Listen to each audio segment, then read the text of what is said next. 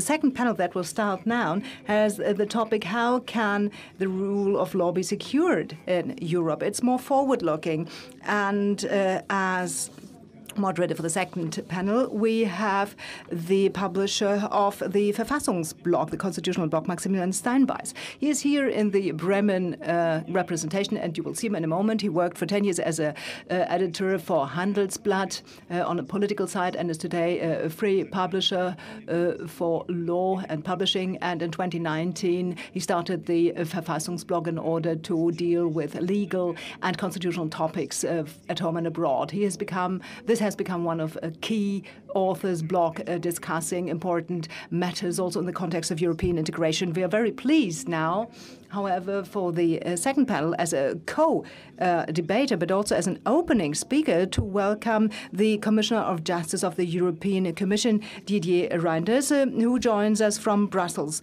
He is a lawyer and has held many roles in his life I don't want to or can't relate to in this time. In 1992, he went for the Wallonian Liberal Party to the Belgian Chamber of Deputies, and we know him that between 1999 and 2011 he was Belgian finance minister, and then was member of 3 governments in Belgium as foreign minister. Since the 1st of December 2019, he is a commissioner for justice and rule of law in the commission of Ursula von der Leyen. Mr. Reynders, we're pleased to have you. Over to you.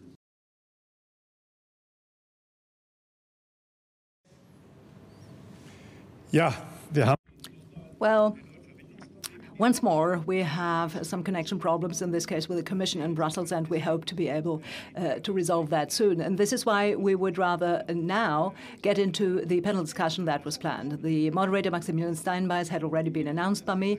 Besides Didier Reynders, who will also be on the panel, we have got Irina Speck. She's responsible for policy matters in the German Foreign Office. A warm welcome. Then also the 2 hosts, the Polish Ombudsman, Professor Dr. Bodnar, and my colleague in the German Institute of Human Rights on the board, Professor Dr. Rudolf, and Mrs. Adamowicz, member of the European Parliament, and she is the wife of the murdered Gdansk mayor. For the moderation, I pass the floor to Maximilian Steinbeis, who will facilitate the panel. Now, over to you. Kind words of introduction. I guess we 3 months into the corona crisis, we're still treading uncertain grounds in these kind of hybrid conferences, Zoom meeting kind of things. So we'll, without further ado, jump right into the panel discussion. And I would like, since our topic for this discussion is what to expect of the German Council presidency, which is about to begin, I would like to direct my first question to the representative of the German government, Irina Speck. The Council hasn't struck me as particularly eager to pick a fight with a member state and its government, which undermines the rule of law in recent years in the EU so far, to say the least. And is this going to change under the German Council presidency? And if so, how? Thank you very much for including me into this panel, and it's really sad that Commissioner Reynders couldn't give his keynote speech, because I think he would also lay the ground for what we will take up when we take over the German Council presidency next week. So what I can tell you is that the rule of law will be very high on the agenda of the Council presidency, and this is for very obvious reasons. Rule of law is not a nice to have, but is sine qua non condition for the functioning of the EU. Rule of law is the safeguard of safeguards, and in the end, the foundation stone of our shared rules-based community in Europe. We've seen this urgently in the last month of crisis, when the rule of law got under pressure also in the EU. This is the moment in which we really need to demonstrate how serious we are about the rule of law. So under our Council presidency, we will focus on several strands, and that's maybe already coming to your first question. One strand will be the Article 7 procedures against Poland and Hungary. Where there's a deficit in compliance with the rule of law, the mechanisms envisaged in the European treaties must be resolutely employed. That applies both to proceedings in accordance with Article 7 of the Treaty on the European Union and to proceedings before the European Court of Justice. We will support the Commission and the European Parliament in the Article 7 procedures they have launched with respect to Poland and Hungary. The second strand we will focus on is EU budgetary funding and its compliance with rule of law standards. That's why we will be also working to see the provision of EU funds more strongly tied to the adherence to the principle of the rule of law.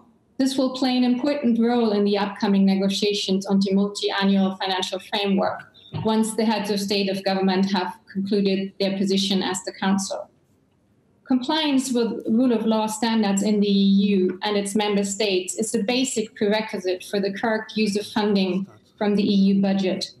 The mechanism, and I'm sure Commissioner Reynders would have elaborated on that or will later do so, the mechanism would apply if there are general deficiencies of the rule of law in a member state that endangers the budgetary management in relation to EU funds.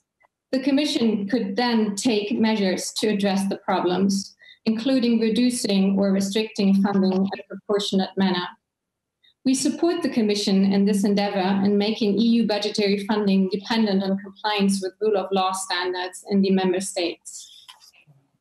When you look at the instruments I just elaborated on, you can see they are all corrective measures. They only take effect once the fundamental principle of the rule of law has already been clearly violated. But what's missing so far is a preventive mechanism, a forward-looking and cooperative mechanism involving all member states in the same way and on equal footing, a mechanism that allows for a constructive dialogue among equals in order to learn from each other and create mutual understanding about how to best deal with rule of law issues. A mechanism that prevents the difficult situations from even arriving. This is what we would like to put on track in the Council under our presidency. What we want to create is a preventive instrument that will enable us to engage in an open and constructive dialogue about the rule of law, as we have not seen that before. And that is where the work of the Commission and the plans for our presidency come together. The Commission announced that it will present its first an annual rule of law report in September.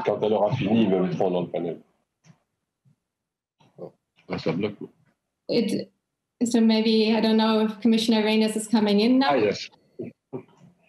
Sorry, please go. I just said that you will present your first annual rule of law report in September. And you clearly expected the Council and the European Parliament to provide a comprehensive follow-up. As presidency, we feel we bear a particular responsibility. As we said, we will set a precedent for future presidencies on how the Council deals with the Commission's report. So on the basis of the Commission's first annual rule of law report covering all member states, we want to start a regular, open and critical rule of law dialogue in the Council.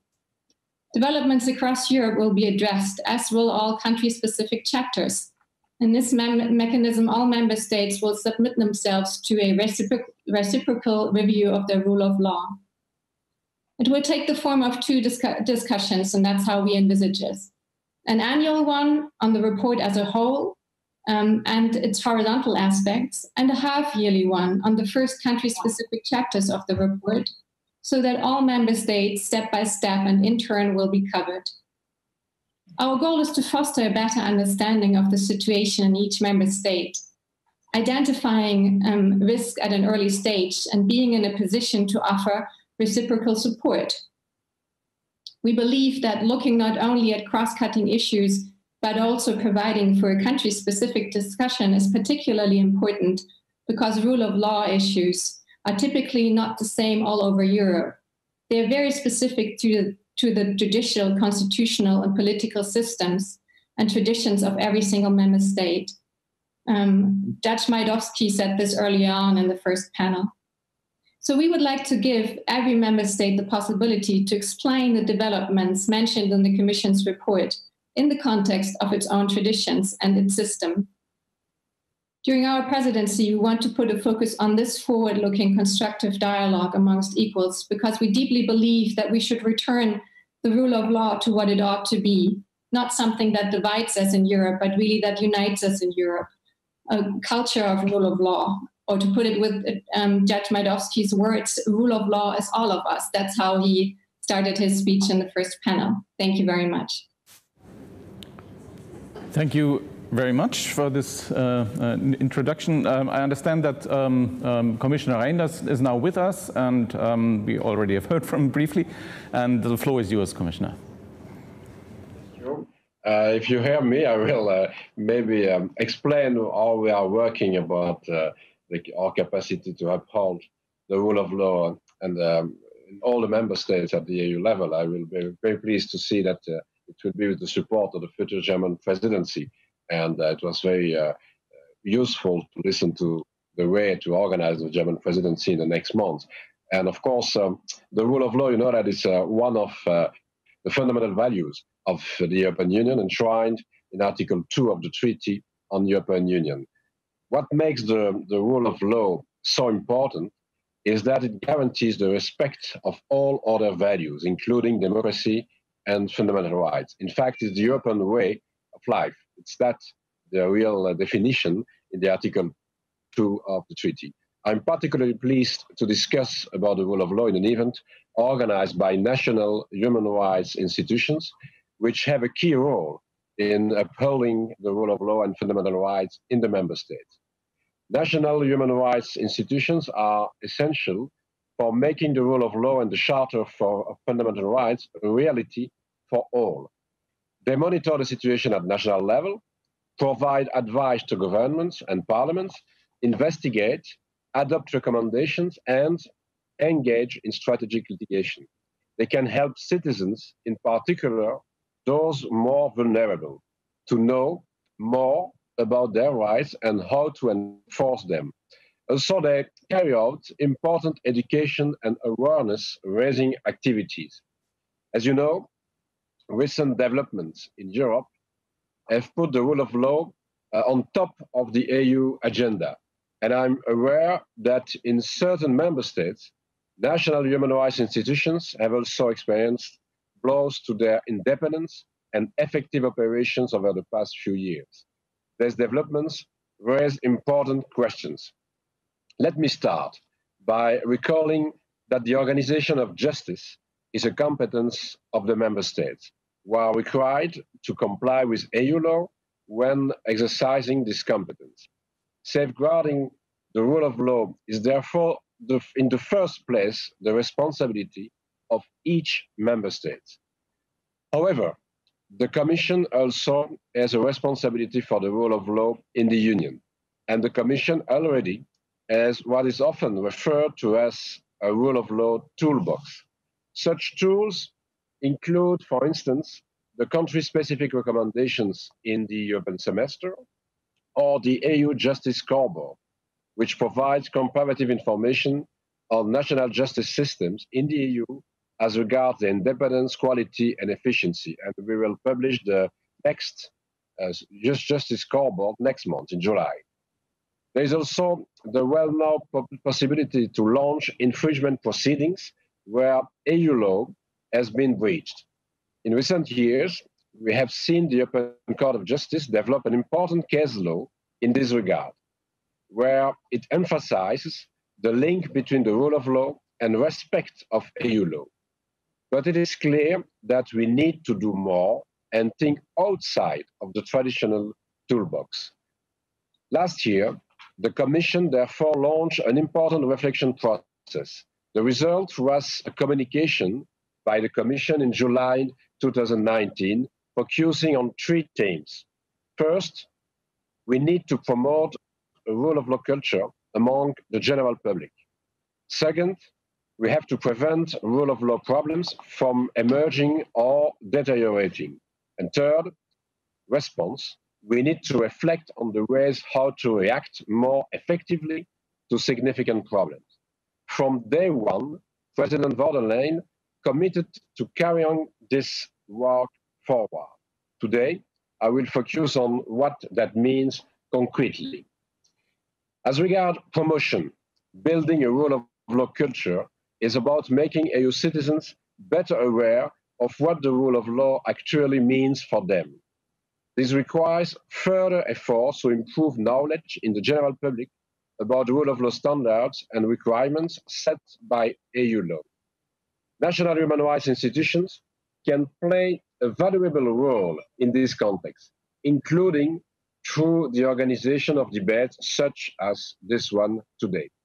I'm also grateful for the dedicated work of journalists and academic fora on this topic, such as the Verfassungsblog in Germany. The Commission is committed to support stakeholders and civil society in their efforts. Our justice funds provide important support for a number of civil society organizations. And I'm happy that in the Commission's draft budget for 2021, which the College adopted this week, we have avoided cuts in these funds. So it will be possible to continue to provide support to the civil society and to any organization in such a kind of process. The second major part of our work is about prevention. This is about detecting and remedying rule of law issues at an early stage. To do this, we need a better understanding of the situation of the rule of law in the whole European Union. This is what the new comprehensive European rule of law mechanism is all about. As Justice Commissioner, I have the honor to lead the Commission's work on this file. As part of this new mechanism, I'm coordinating the Commission's work on the first annual rule of law report, which will cover all 27 EU member states on an equal footing. Our services are monitoring significant developments, both positive and negative, in 4 areas: the justice systems, the anti-corruption framework, certain issues related to media pluralism, and other institutional issues related to checks and balances.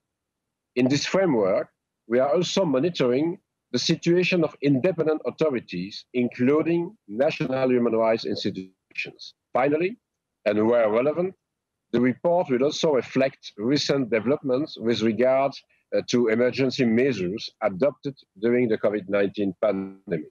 So far, we have received written input from all EU member states, but also from over 200 stakeholders.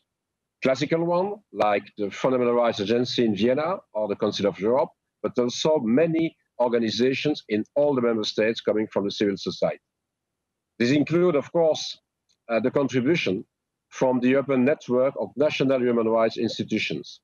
I know that both the Polish Commissioner for Human Rights and the German Institute for Human Rights have also provided valuable input. As a next step, my services have in recent weeks been conducting virtual country visits in each member state, including Germany and Poland. I'm grateful for the more than 300 meetings with national authorities and stakeholders, which were cooperative, open, and informative. In this context, my services also had a very insightful exchange with Mr. Bodnar on the current situation in Poland. Thanks to all the input received, we are making good progress and remain on track to publish the report in September as planned. Once the report has been adopted by the College, it will then serve as a basis for the incoming German presidency of the Council to quick start a genuine political debate on the rule of law between the member states in the Council. And I thank the future German presidency for the support to organize such a debate, maybe first on with a general approach on the annual report, and then member state by member state during the presidency, and maybe during the next presidency, for example, with Portugal at the beginning of next year. This political debate also needs to take place in the European Parliament and in the member states, notably in national parliaments and with civil society.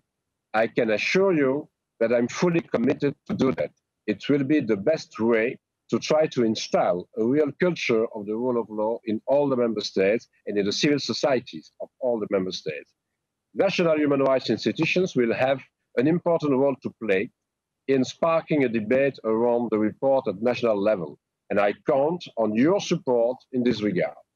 The aim is to start a regular annual cycle and provide the impetus for the EU to address challenges for the rule of law in a cooperative way.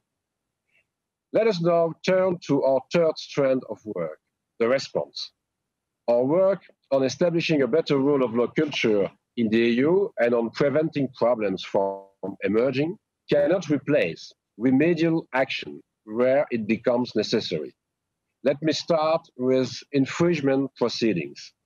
Where the independence of the justice system of a member state has come under threat, the Commission can bring infringement proceedings against this state. For instance, to protect judicial independence in Poland, the Commission has seized the Court of Justice a number of times, and each time with success. Let me say a few words regarding the ongoing infringement proceedings against Poland. On 10 October 2019, the Commission decided to refer Poland to the Court of Justice regarding the new disciplinary regime for judges.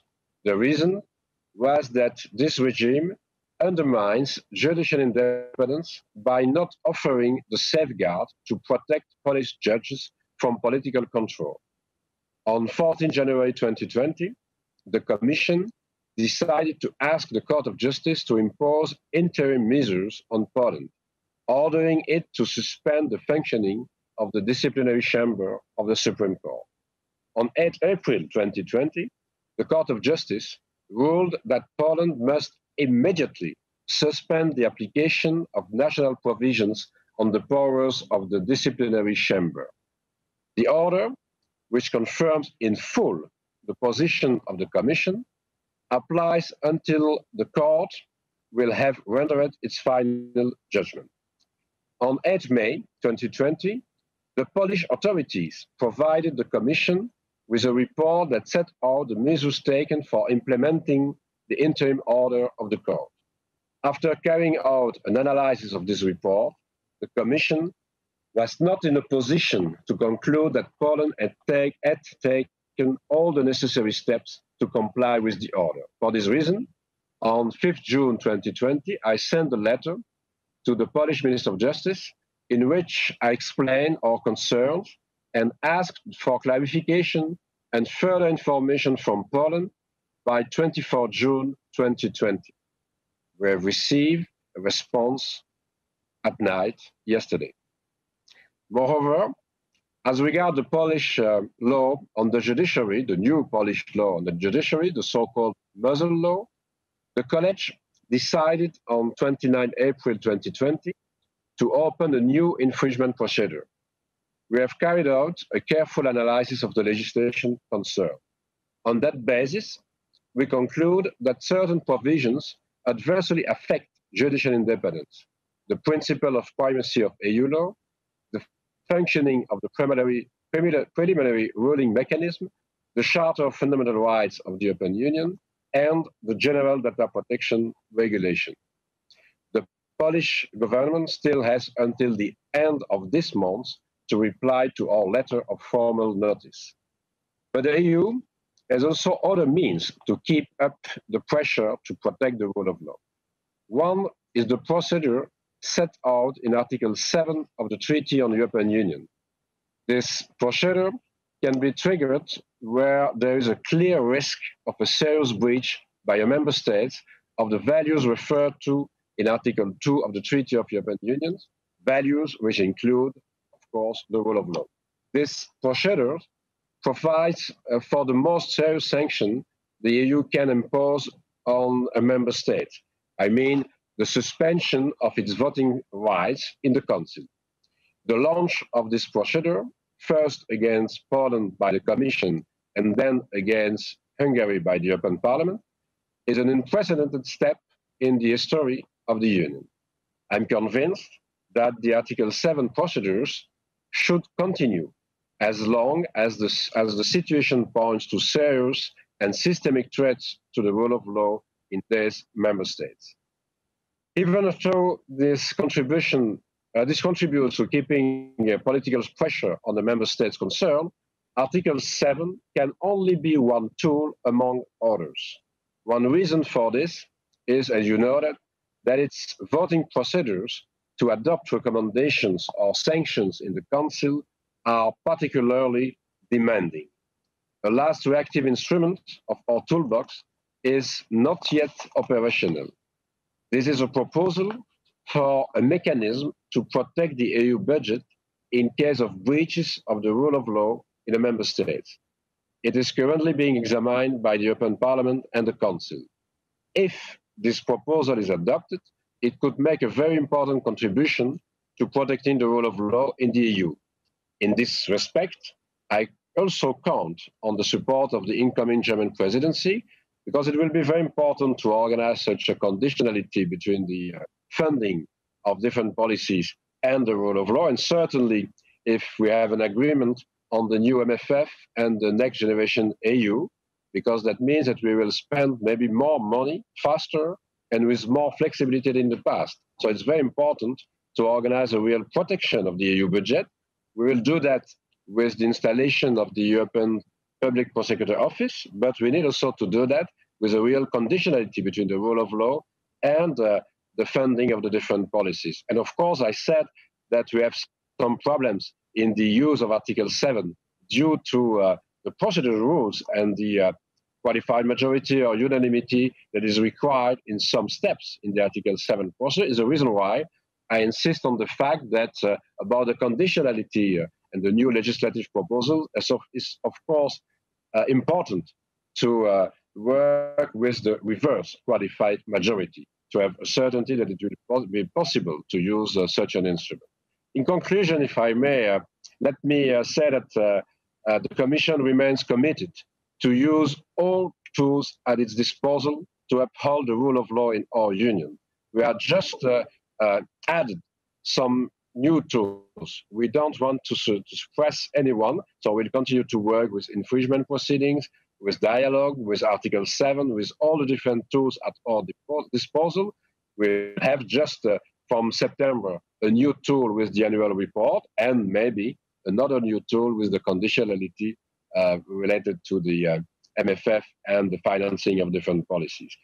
National human rights institutions are important partners for the Commission in this regard, and I'm grateful for the opportunity to discuss with you today, and maybe just a last word to say that when we will have published the annual report on the rule of law in September, I said it will be important to discuss with the German presidency at the council level, to discuss also in the European Parliament this report, but also to go to the different member states to discuss at the national level with the parliaments, with the civil society. And again, I count on the national human rights institutions to take part in such a process and to help us to install a real culture of the rule of law in all the member states. Thank you very much for your invitation, of course, and your attention. Thank you very much, Commissioner Reynders, for this keynote. I understand you have to leave early, so let's swiftly proceed with our panel discussion. Ombudsman Bodnar, I think we all are aware of the sensitivities which exist in Poland towards what some may consider German attempts to meddle with Polish internal affairs, which is high for obvious reasons. And to which extent do you think the German Council presidency will have to tread lightly when it comes to rule of law issues in Poland? And what in general are you expecting, what are the expectations of the Polish people, of the citizens of these 6 months to come, in your view? First of all, I want maybe to, please. Okay, Maximilian, so who is having the floor right now? Me or Commissioner? Mr. Bodnar, please. No, please, okay. Mr. Bodnar. Okay, fantastic. Ladies and gentlemen, thank you very much for accepting our invitation to participate in this important conference. And I would like to thank our partners from the German Institute for Human Rights for making it happen. I'm very happy that I can speak after Commissioner Reynders and his statements concerning the plans for the Commission. And it seems to me the most important point is that the German presidency basically should work together and should cooperate with the Commission on issues concerning rule of law. I think it is of utmost importance that there is a cooperation and that there is a strategy, because after all those years, more or less, we know what works and what doesn't work. And maybe I would like to concentrate on some of those issues. First of all, I would like to say that I'm just almost 5 years in service as the ombudsman. So my term comes to an end. And I remember that basically there were like two major topics during my term. One topic was rule of law, and it is still an ongoing issue, as you know. And second is something what I would name as so-called attempt to make an illiberal change in Poland and trying to resist this illiberal change. And just recently we observed like another step in this process concerning protection of LGBTI rights. But I would like to follow to what Professor Wróbel said about this need to explain the value of rule of law and the protection of constitutional rights to our citizens. Over my term, I have visited more than 200 Polish cities where I had meetings with citizens, and I really believe that they need to have a deep understanding why they do have rights, why those rights are important for them, and why they shouldn't allow for those rights to be taken over from them. So we really need to invest a lot of time, energy, and our, let's say, creativity, how to push for the proper civic education and education on rights. I think we shouldn't forget about this value. Second point, for sure, I will not go into details concerning all those institutional changes that happened in Poland, but I think this so-called, the famous theory of salami slices is applicable here. So over those last 5 years, we observed the process of cutting off the independence of different institutions. And of course, European Union has been intertwined in different processes, but also especially in terms of reaction. And I think one of the major lessons we are having is that the ruling majority in Poland is basically taking the advantage of the time. Because after a couple of months, after a couple of years from some initial changes, it is much more difficult to deinstall or to stop any changes that have been made in the legal system. Just look at the National Council of Judiciary. We have this discussion about expulsion of the Polish National Council of Judiciary from the European network of councils of judiciary, but it takes time.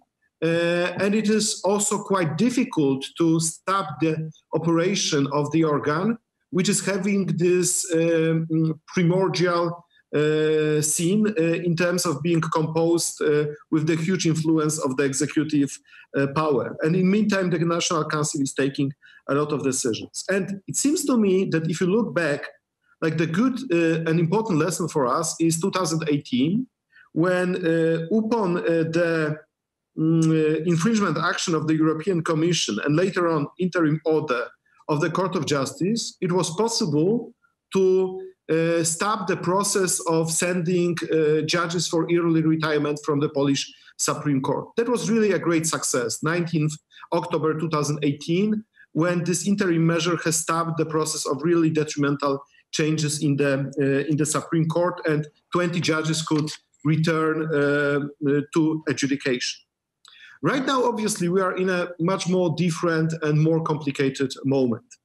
Because first of all, we know that the judgment of 19th November 2019, which challenged the process of nomination of judges made by the National Council of Judiciary, this judgment to great extent has been challenged by the Polish authorities as a result of adoption of so-called muzzle law. It's good that muzzle law is subject to of attention of the European Commission, and then the infringement action has started. And I really do count that after this exchange of letters, and we can almost predict what is in those letters, sooner or later this case and this law will end up in the Court of Justice of the European Union. But I think we should be concerned with two other issues. The first issue is whether the interim order by the Court of Justice concerning disciplinary chamber and disciplinary judges in the Supreme Court is really enforced. Because my feeling is that this judgment is simply not enforced at all. And moreover, some actions by the authorities which are taken are just obvious declaration of lack of willingness of any compliance with this judgment. Just recently, Judge Tuleya, one of the most famous Polish judges, has been subject to the procedure concerning lifting of the judicial immunity by the disciplinary chamber. And it happened just 2 months after the issuance of the interim measure. I think it is really important because if the European Union is allowing that the EU law is basically ignored, or basically it is used, or it is applicable based on the principle of cherry picking, it shouldn't be. It doesn't mean anything good for the future of the European integration. But in this context, I would like also to mention another process, which could be especially important in the terms of safeguarding rule of law in Europe, which is the use of the European arrest warrant. After this famous Zelmer case, we are at a completely different stage. We are at the stage where certain domestic courts are already refusing to surrender Polish individuals on the basis of the European arrest warrant by referring to problems with the judicial independence. And I think it is the issue for the European Commission, but also for the German presidency, to look at this and to check what are really the consequences for the mutual recognition of judgments and mutual cooperation in legal matters of this problem with the rule of law in Poland. Because the recent decision by the Landgericht in Karlsruhe, in which this court has refused to make a surrender, but also the recent decision of the Slovakian court not to refuse a Polish individual, is really something important from the point of view of future integration. I'm glad that we are talking about, and I do appreciate the effort by the Commission concerning the annual report on the rule of law. But I must say that I'm afraid of one thing, because we can enter into one more additional discussion, one more additional review, one more additional evaluation. But what is at the essence is the time, because after 2, 3, 4 months' time, the situation will be once again much more different than it was. So here, in my opinion, it is important to have something like a strategy, but also a strategy which encompasses a certain effect that should be achieved. Like, for example, even if we look back into the muzzle law, I remember that Commissioner Jourova was in Poland in January this year, at the end of January, and we expected that basically the case in the Court of Justice will be pretty soon. And of course, I understand that there are certain procedures to be completed before the case is turned to the Court of Justice of the European Union. But it seems to me that in September, reality will be once more a little bit different than it was, let's say, in spring. And maybe those procedures could be completed earlier. So I think that taking the element of time is really important in this context. I would like to refer also to one topic which was mentioned in the previous panel, but I think it is of great importance, because here on this rule of law scene, we have like another actor. Finally, we have another actor. I mean here, the European Court of Human Rights. European Court of Human Rights might be a crucial actor in safeguarding judicial independence, right to court, but also the situation of preserving the situation of individual judges. And Judge Professor Angelika Nussberger used this nice comparison to the fire brigade, that both the Luxembourg and Strasbourg court could be like a fire brigade. But unfortunately, I can say this about the Court of Justice, that they are really trying to work as a fire brigade by making all those different cases, interim orders, and so on. But it seems to me that with the European Court of Justice, the fire truck has just get out of the fire station, and it is still far away from getting to the place of fire. We have a couple of cases that have been communicated, but still we don't have even, some imagination what are the dates of hearings or dates of judgments in those cases. And if we will have judgments, let's say in 2-3 years time from now, they would not really matter, So it is important to take that the European Court of Human Rights should take things in Poland, in Hungary, in other member states of the European Union seriously. Just to conclude, I would like to say that what is at stake now, it's not just the future of Poland. President Małgorzata Gersdorf has used really very dramatic words to describe a situation in Poland. It is a future of European integration because this European integration is based on the mutual recognition of judgments and mutual legal cooperation. It is based on the common protection of European values. But it is also, and I would like to underline this, it is also a story of individual judges who are putting at risk their individual careers. We can talk about number of institutional issues. We can talk about number of solutions. But one of those judges, Judge Juszczyszyn, the judge who started to apply directly the EU law, has been suspended as a judge, and his salary has been cut by half. So he is one, like a very practical, very concrete, specific example of a judge who is suffering. We have number of judges who are facing explanatory or disciplinary cases these days. We shouldn't forget about them. We should think that their sacrifice is in order to save not only Polish democracy, but it is in order to save democracy at the European Union level. So please, let's have it in mind that it is not just an institutional discussion, it is a discussion about real sacrifice and lives of dedicated judges and other civil servants. Thank you very much. Thank you very much, Adam Bodnar. You mentioned the fact that the courts, the European courts, the fire brigades have left the station, but are still far from reaching the fire. And the Article 7 procedure has been around for years now, and it's hard to see how they can proceed in a more promising way than they have so far. So there's one thing that is really making a difference, and many place their hopes into that one, and that is hitting those governments where it really hurts, and which is the money. And both Commissioner Reynders have mentioned, and Ms. Speck have mentioned the proposal about making funding from EU money conditional with respect for human rights and the rule of law. Professor Rudolf, is conditionality really the key to fix this problem? Well, I don't think there is one key to preserve the rule of law. I think what we need to do is to use all the instruments that are available, because the rule of law is so fundamental and is the fundament, actually, of the European Union. Can I just add to what Adam Bodnar said, and that is, I think the independence of the judiciary is not a question of national sovereignty. It's a question of common European standards, and it's a question of our fundamental rights. It is a question, therefore, for all of us. And so, therefore, I think we all in Europe have to act.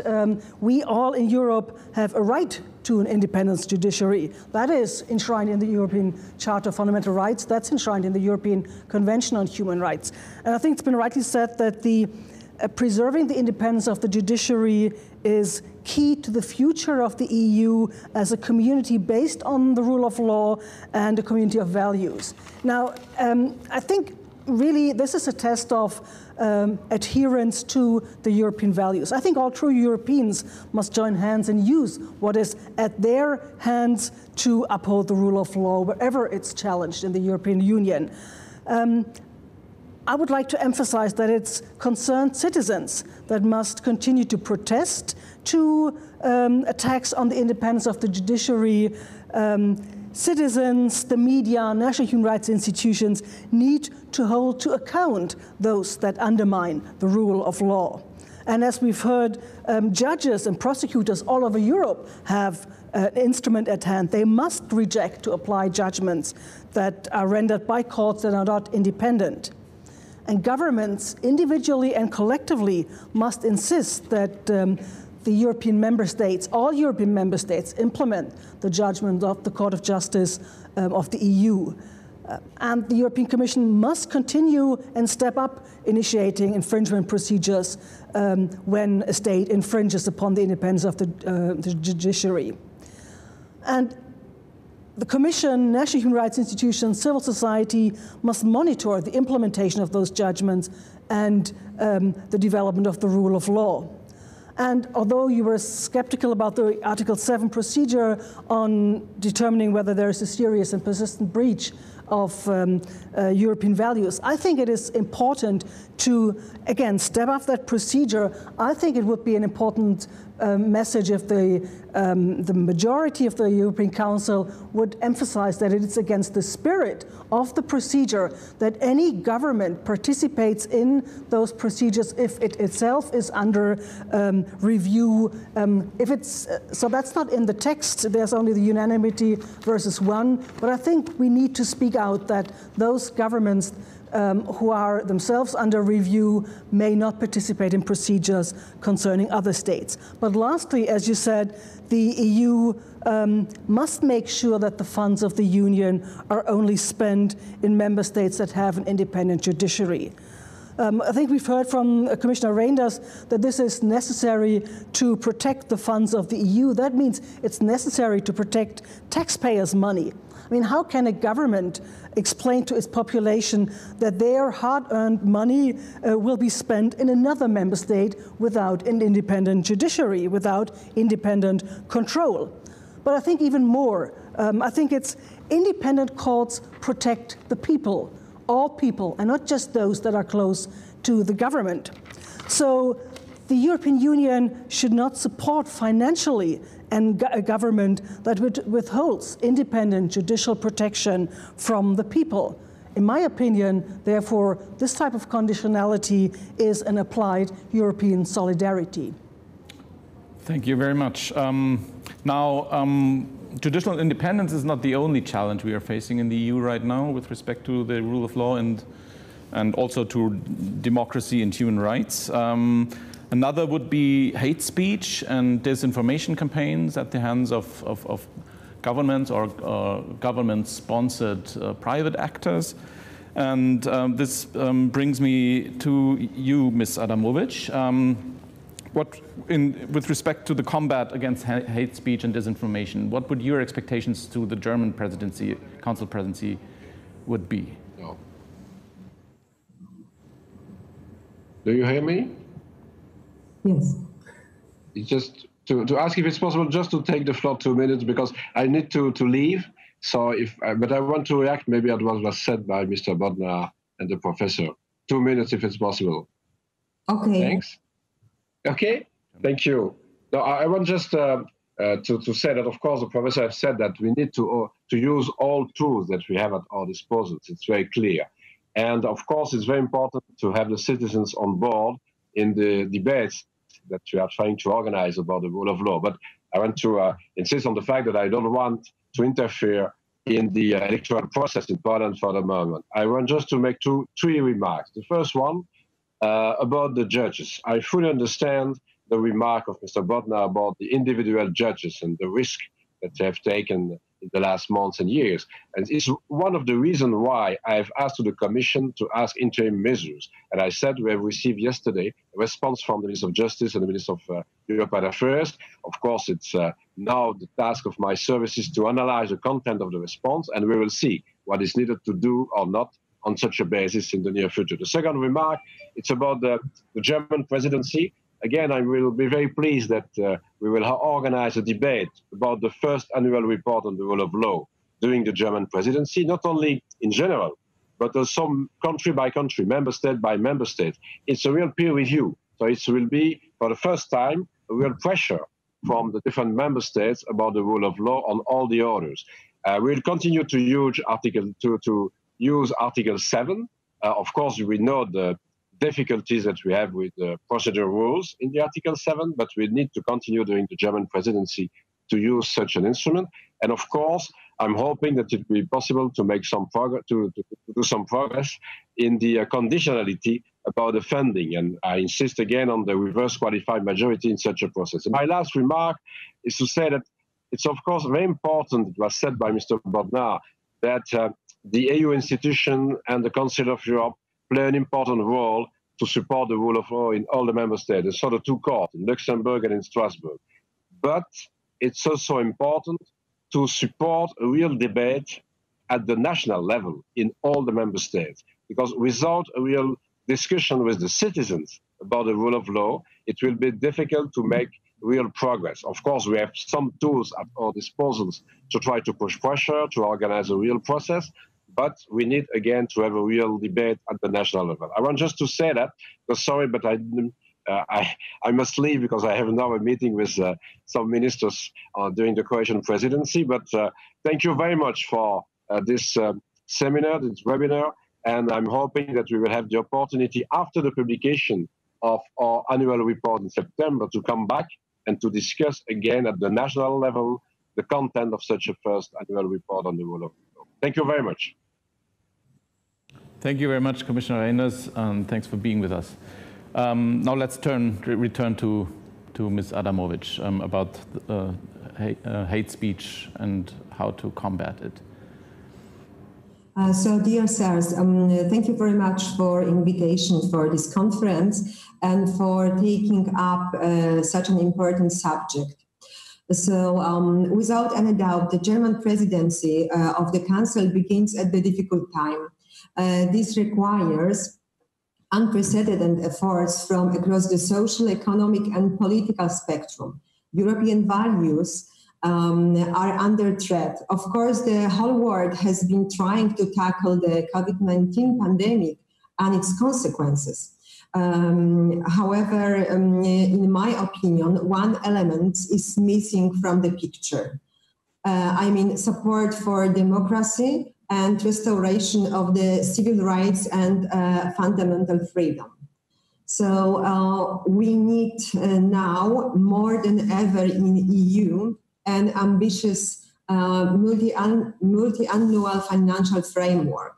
It cannot be a budget based only on the economic recovery. The coming weeks will be marked by crucial negotiations between EU member states in order to adopt MMF 2021 to 27 in due time.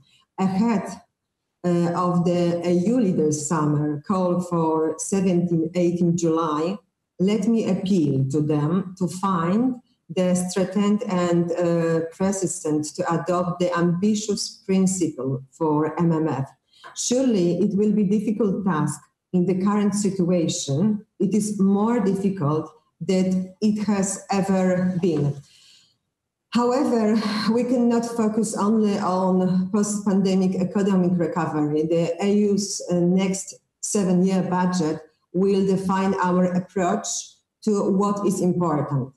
While saving the economy is at stake, we cannot lose a bigger picture.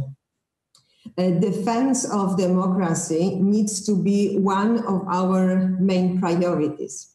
Focusing just on saving the economy would be short-sighted. Therefore, we need also increase the social reliance and restore public trust in the state and its institution. And civil society is going to play a crucial role in this respect. The European civil society and independent media are going to be instrumental for full restoration of the EU fundamental values of democracy, human rights, and the rule of law. This post-pandemic recovery cannot make us lose our ambition in regard to support of democracy and upholding its values. Initiatives such as the EU Democracy Action Plan, Media Action Plan, or Digital Service Act cannot be downgraded due to other priorities. Finally, the proposed enormous cut to rights and values program cannot be accepted. It is precisely this EU program that it's supposed to uphold the EU fundamental values and support civil society and grassroots organization. We cannot leave our civil society without resources they so desperately need. Let me also say a few words on the issue of the fighting against hate speech. As you may be aware, it is an issue particularly dear to my heart. Hate speech can not only misinform people, but it can kill. Online hate speech and disinformation are increasingly used as a tools to increase social polarization and extend exploited for political purpose. Combating them is not only relevant to the domain of human rights, it is also a fundamental factor in terms of define of the rule of law and democracy in the EU. I would like to emphasize that I'm not talking only about the protection of media freedom, the fight against disinformation and hate speech as our moral duty. They are the very cornerstones of our defense of the democracy. The fight against media capture, hate speech, and misinformation does not only concern the area of human rights, but it also becomes a major task in the EU field of defense of the rule of law and the democracy in the EU, which is a major condition for survival of the EU. Allow me also to remark that this appeal goes hand in hand with my previous argument regarding ambitious financing and emphasizing on the initiatives tackling threats to democracy and media freedom and pluralism. When we need to be clear about our condemnation of hate speech. The climate of impunity in the digital sphere further increase in damaging potential of online attacks and harassment. I'm very much aware of the criticism surrounding several legislative initiatives at the national level. They are criticized for trying to counter hate speech, but failing to adequately take freedom of expression into consideration. I would like to stress that we need to focus on the tension between justified freedom of expression and unjustified permissibility of hate speech. This is a crucial task for the EU in its work on the proposal for the Digital Service Act. All our actions and legislations must absolutely take into account the protection of freedom of expression as one of the basic human rights. However, when the right to the freedom of speech is used as a tool for mass manipulation, leading to the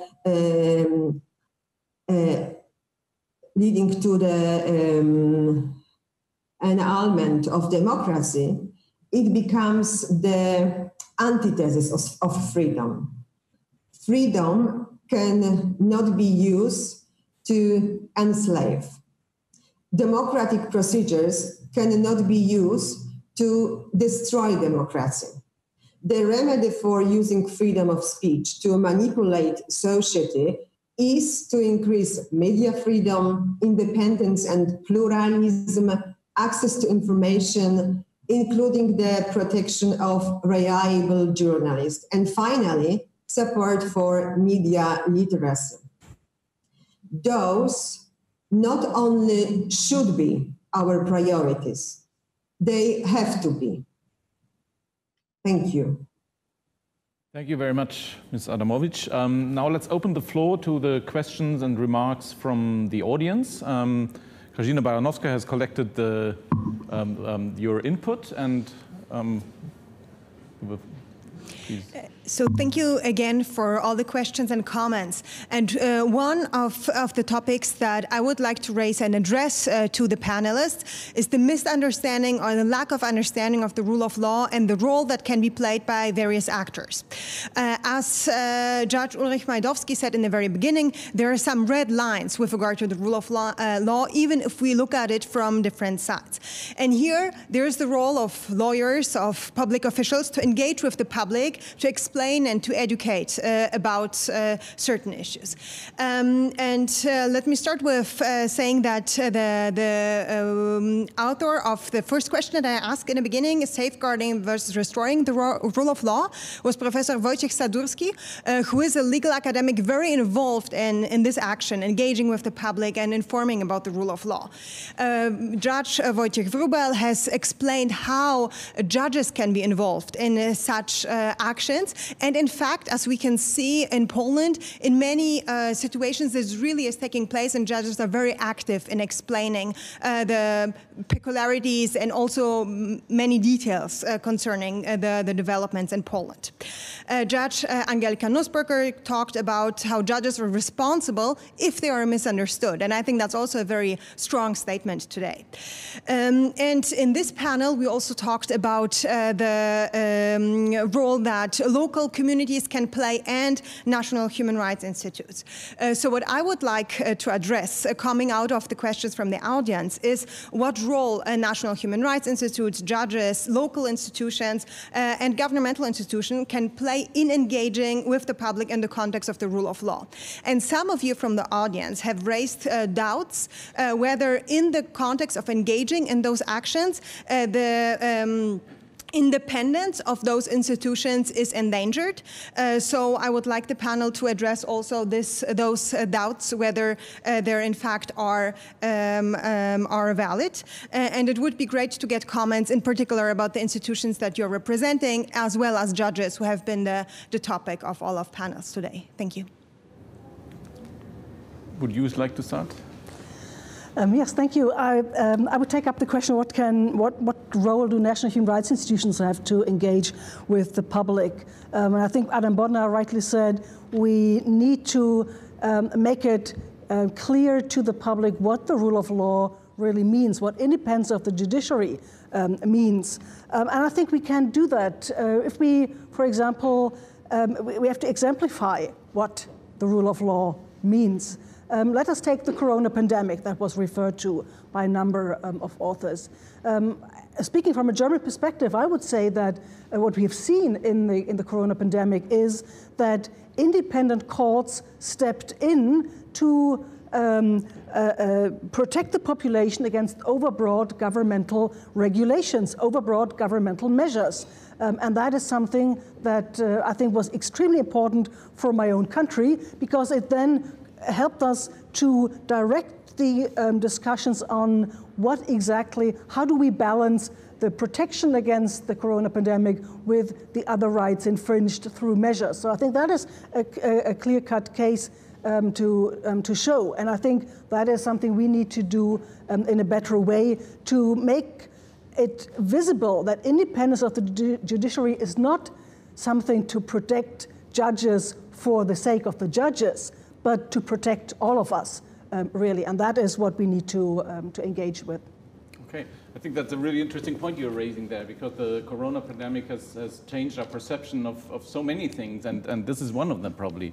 So Adam Bodnar, would you say that in Poland the experience of the corona pandemic and has changed in some respect the perception of this whole independence of the judiciary debate?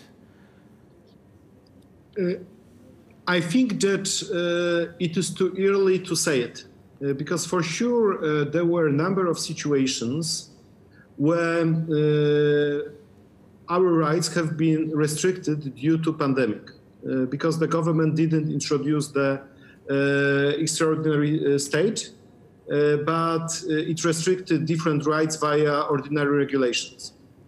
But it seems that sooner or later, most of those cases that result from those restrictions will go to courts. So, for example, right now we observe a series of lawsuits against state treasury for the compensation of damages. And those lawsuits are brought by entrepreneurs. Or we observe that people are protesting against administrative penalties imposed on them, and most of them would most probably go to courts. And I think it is a good opportunity to explain to the general public why independent courts are important in this context. And in my opinion, what is needed, and it seems to me that it is not just a question of Poland, but it seems to me also of other EU member states, is just to spend a lot of time and energy into innovative and creative teaching and education on the value of rule of law and on practical examples why independent courts and rule of law mechanisms are important for every individual. In Poland, we have in this regard quite good examples, and I think the Judicial Association Justitia created a number of interesting ideas, or such initiatives like Free Courts initiative, which used extensively social media to promote the value of independent judiciary. But I think that we shouldn't stop at this. We shouldn't just stop by using this education as just a tool of defending the current situation or defending against those daily attacks and abuses, but we should still continue our effort, and we should still promote our best practices to other EU member states. And obviously, if European Union is interested in investing into that kind of methods of legal education or civic education, I think that should be the role of the EU. Right.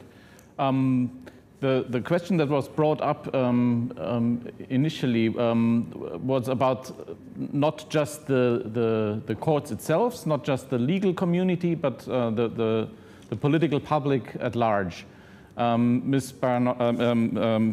Adamowicz, in your view, would you say that the media and the public commentators in Europe, on the EU level, is doing enough to raise awareness of the rule of law issues that we are facing right now? Mr. Bodnar already referred wisely to education initiatives, and I cannot really agree more. Education is fundamental. So let me particularly highlight it in this regard, media literacy. We have to teach not only young people, but all the society how to understand the media, not to be manipulated. So, this is, I mean, to support the organization and to support the organization, and remedy for using freedom of speech to manipulate society is to increase media freedom, independence and pluralism, and big access to information and free journalism. These are the fundamental cornerstones to this issue. So the rule of media, this is really the crucial for us and for education.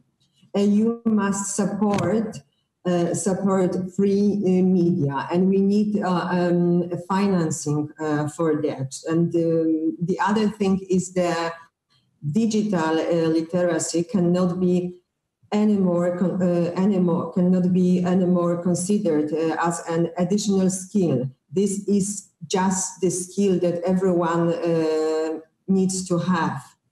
The modern citizens of European Union, they need to have these skills, and if we will be aware, I think we can defend ourselves from this manipulation, fake news, and not to let be divided. Thank you very much. Let's hear more from the audience. We have another input. So let me ask two more questions, more specific questions about the reaction to developments that are taking place. So first of all is the development of hate speech, in particular online hate speech, also with regard to minorities. And here the question concerned both the reaction of the states and in particular what Germany in its presidency can take place and whether that is going to be of focus. And the second question concerns reaction to so-called LGBT-free zones in Poland and what the reactions of local communities can be and of national institutions as well, and how any discrimination in those zones can be acted against. Thank you. Thank you. I think the first question would be to you, Ms. Speck. And the second probably to Adam Bodnar, or whoever wants to comment on that one as well. And I'd ask you to be brief because we have to come to an end. Yes, thank you very much. I will be very brief, and I would like to thank all the other panelists for making their cases so strong. I think they're very good ideas and also support for what I elaborated on at the very beginning, what we plan in our EU Council presidency. We will work very closely with the Commission on the annual rule of law report, and just maybe coming back to the earlier question Ms. Baranowska mentioned, to have a follow-up and really to have a broad discussion. I think that's what the Commission intends, and that's something that will also happen in Germany. National Parliament, the Bundestag, is very interested in the annual rule of law report. And it is an occasion to discuss the report broadly and also focusing on developments all over Europe in each and every member state, not only at EU level, but also at national level, so in the parliaments, in the Länder, but also with civil society. As for your point, Mrs. Adamowicz, that you made very strong in the MFF negotiations, I think conditionality rule of law is really priority for the German government, and we would like to make sure that we really have a strong model established, and we very much support the Commission in its position to have to install a reverse qualified majority to really set the threshold very high.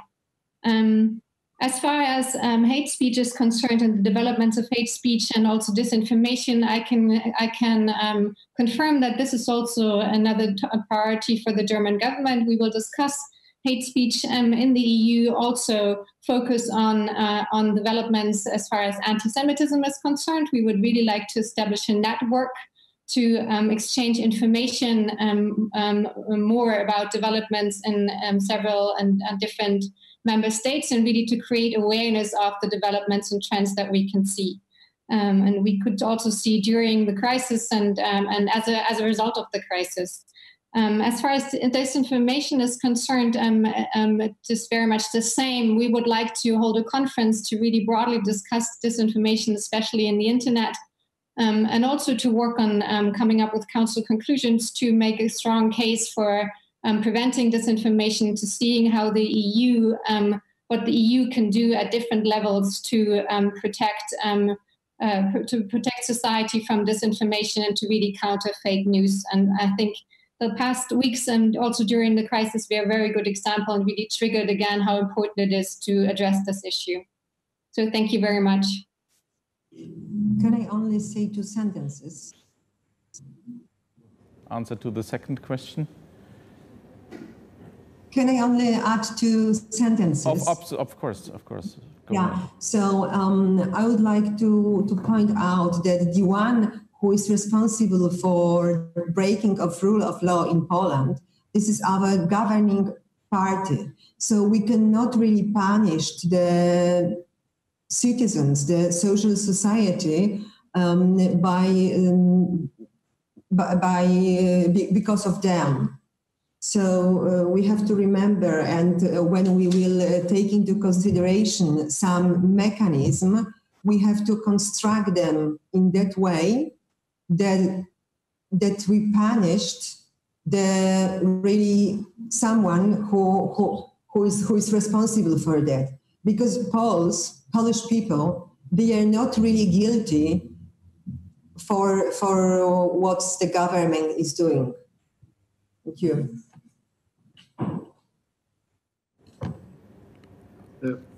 Adam, it seems the word. It's your turn. It seems it's now my turn to answer. Yes, Maximilian, am I right?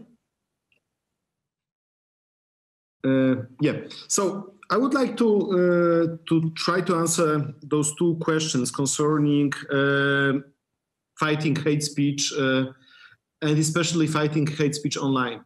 I think there is like one interesting opportunity that comes up during the German presidency, which is the work on the so-called DSA package, which is Digital Services Act package. Why is it so? Because it is this moment when European Union may really do a lot in order to regulate content which is provided on different social platforms and social media networks. And for example, in Poland, we have this problem that there is a discrepancy between provisions concerning protection against hate speech and protection of different discriminated grounds.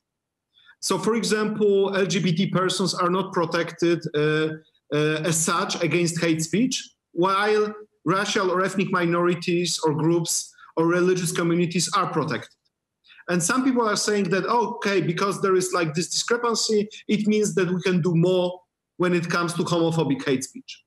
And it seems to me that if the European Union considers inserting all those grounds against hate speech that are included in Article 19 of the Treaty on Functioning of the European Union, that could be like a really positive element because it would give some additional impetus to restrict hate speech within those different social media platforms.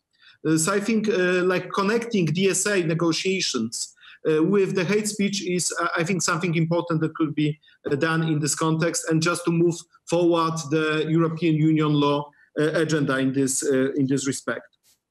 When it comes to the LGBT ideology, so-called free zones, it's quite a complicated process and it's quite difficult to explain just in a couple of sentences. But I would like to say that I think the most important measure to fight against it is to support organizations and civil society actors that are representing and fighting for rights of LGBTI persons. Such organizations like Campaign Against Homophobia, like Lambda Warsaw, they really know what to do and how to fight and how to get to the local audience, how to get to stakeholders in this regard.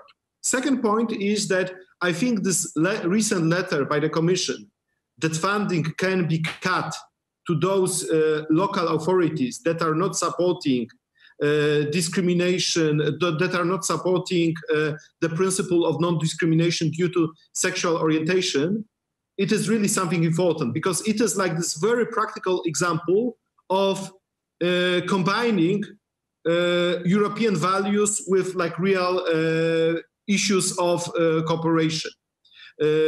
Even 2 days ago, I was participating in a webinar organized by the LGBTI interparliamentary group within the European Parliament, and we discussed about this. But I think it's really something precedential, something important, and it seems to me that this letter had an effect on the discourse at the local level. And finally, I would like to say that being the ombudsman, I have this possibility to challenge different local laws to administrative courts, and in the middle of July, we'll have first hearings before regional administrative courts concerning those resolutions of local governmental units. So let's see what Polish courts will do with those resolutions. I do hope that courts will say that basically they are contrary not only to the EU law, but also to the Polish constitution. And maybe we'll stop the process of adopting new resolutions of that kind, because in my opinion, they are simply shameful and they never should be adopted on the Polish ground. Thank you very much. Madam Bodnar, Beate Rudolf. Yes, I simply wanted to take up a question that Dr. Baranowska had reported from the discussions, namely that doubts were expressed whether the independence of the judiciary really is endangered. And to that, my response is clear.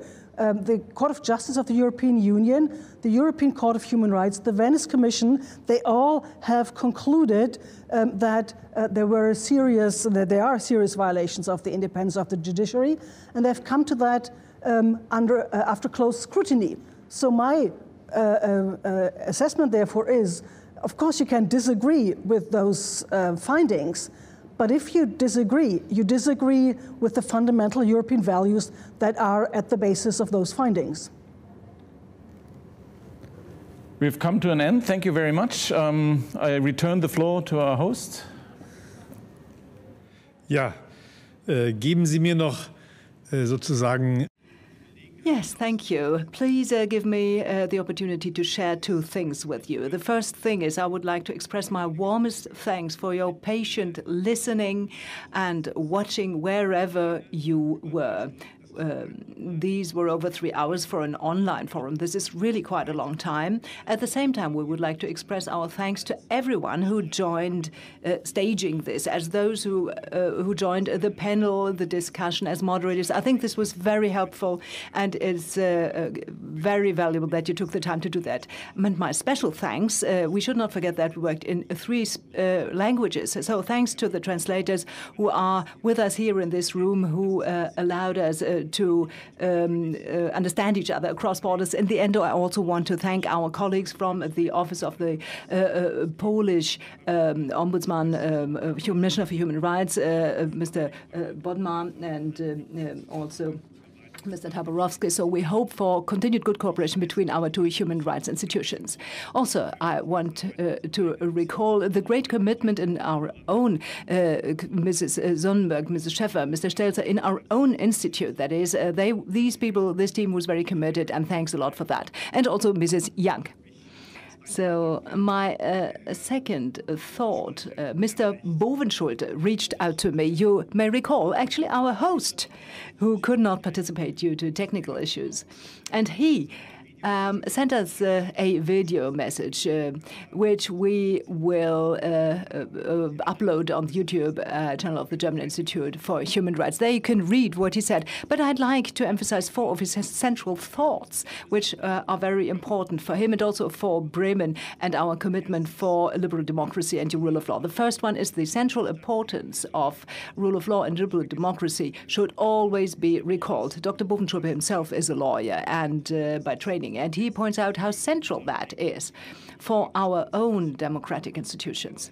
He pointed, and this is his second thought, he pointed out that some years ago we would not have thought about rule of law as a topic, but that we have to do that now because democracy and political stability have long been seen as inalienable facts, but now have to be defended again. The political tonality changed in this context. The climate has become rougher.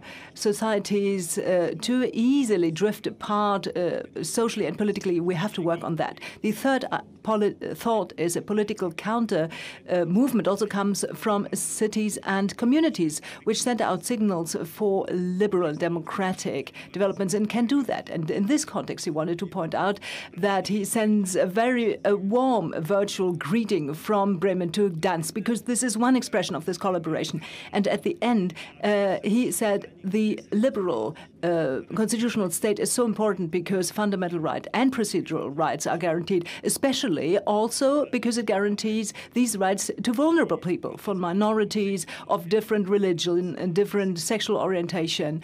These are those who really need the state of law, not just those who are quite well off and moving in the mainstream. I think these are very important thoughts of Mr. Bovenschulte I wanted to share with you.